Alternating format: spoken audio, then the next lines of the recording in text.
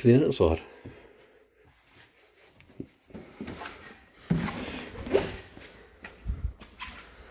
Right. So what you've got first, gas locker. So in here, you've got your gas. So on this motorhome, the heating hot water works off gas, your fridge can work off gas, and obviously your hob. While you're driving, you turn the gas off. So that valve there, you turn that off. Always do. There's a spare bottle just in case you run out.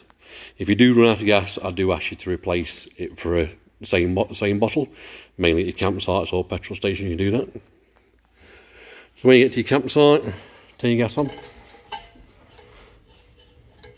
Turn it on, and you see there, look, see the green button?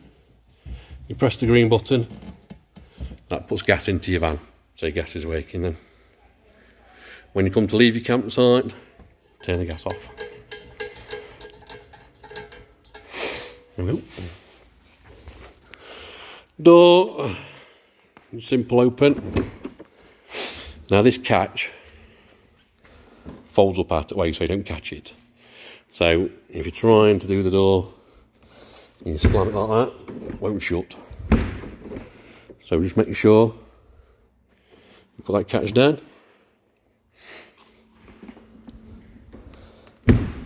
Slam the door, it's locked. 240 volt, so you've got your lead, there's a lead with the van.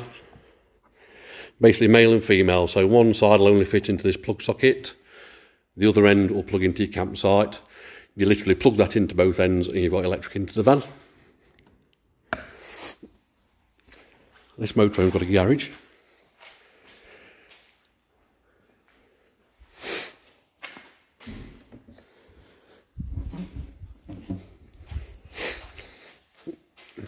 So in there, look, plenty of room for a few bikes if you want to get them in. You've got all your electrical hook cable, levelling ramps. There's a hose pipe to fill your fresh water up. There's a watering can, you can use that to fill your fresh water up if you're not near a water point. Outside table and chairs. And in the black bag there is the extra cushions to make the second bed up. You've got everything you need in there. Your wastewater, as I was saying, in the van. If you get the light that comes on and says the wastewater's full, little lever there, that pulls in and out. So once you push it in, that shuts the wastewater off so it can fill up. You pull it and the wastewater empties out. You do that over a place called your grey waste in a campsite. So what you do, reverse the van over the grey waste point, which is basically a grid on the floor, pull the lever, your wastewater will empty out. Please don't empty that on the side of the road. Reverse camera. Another entry into the garage. And then this side. That's just your vent for your water heater. Toilet, right. So, as I say, when you use the toilet, the waste goes into this cassette. So you see the yellow lever underneath. What you have to do is you make sure the lever on the toilet is shut, so the grey lever under the bowl. Then you can literally lift that up and the cassette slides out. So it just pulls out from the van. So you empty this at your campsite, don't empty it anywhere else. And you empty that at the Elsing point, which is next to the toilet. So all you do is, this folds out, pulls out, and then undo that, empty your toilet. Make sure it's fully empty, and then you literally just push it back in. Like that. Shut the door. Fresh water goes in there.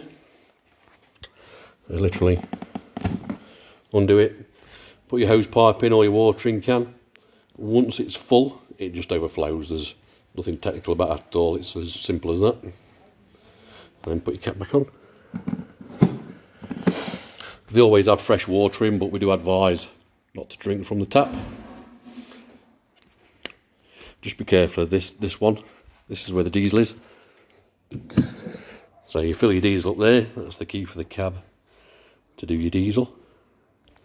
Making sure, it might sound daft, don't fill the fresh water up with diesel, or other way around. So that one's your fresh water, that one's your diesel. Into your cab, as I say, both front seats swivel round, and all they do, you actually pull them round. You've got a little red lever under there, look, you pull the red lever up and the seats swivel. You might have to pull the seats forward and backwards just to get them all the way around, but both of them do the same.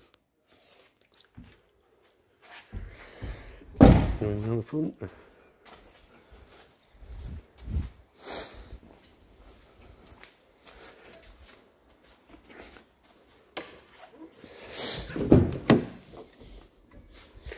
So in the cab, look, you've got a reversing camera. That automatically comes on when you put the vehicle into reverse, so you don't have to touch anything on there really. Stereo, it's all Bluetooth. You've got cruise control, you've got air conditioning and everything like that. Handbrake is this side, so you don't forget. You can alter the seat up and down wherever you like to go. Under the sun visor is the measurements of the motorhome, so you know how high it is and how long it is. And you've got the curtains, so you can put them across the front. Now then, the last bit.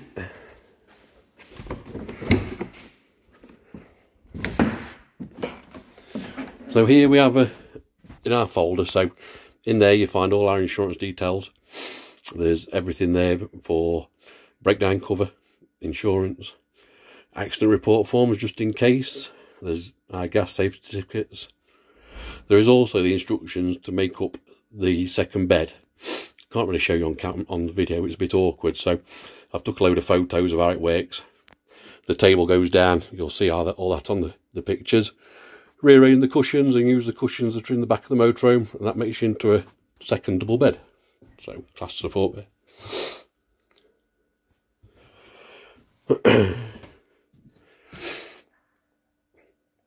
There we go. All we ask for on your return, please make sure the toilet is empty. Make sure the wastewater is empty. Make sure the interior is clean. Don't worry about the outside, but we do expect the interior, the fridge, everything else to be cleaned as from when you picked it up. Other than that, we want you to enjoy your holiday. Any issues, you can ring me at any point and I'll guide you through it. And there we have it. Thank you.